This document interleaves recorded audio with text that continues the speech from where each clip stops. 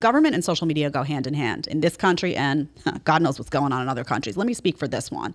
Hand in hand, that coordinated messaging comes right from the top down. They sit and they watch and they say, did he learn his lesson? That is the goal. Did you learn your lesson? Did you shut up? Did you stop saying what you were going to say because it was dangerous to what they want to achieve? That is the goal. It's about striking fear into people. Because here's the thing.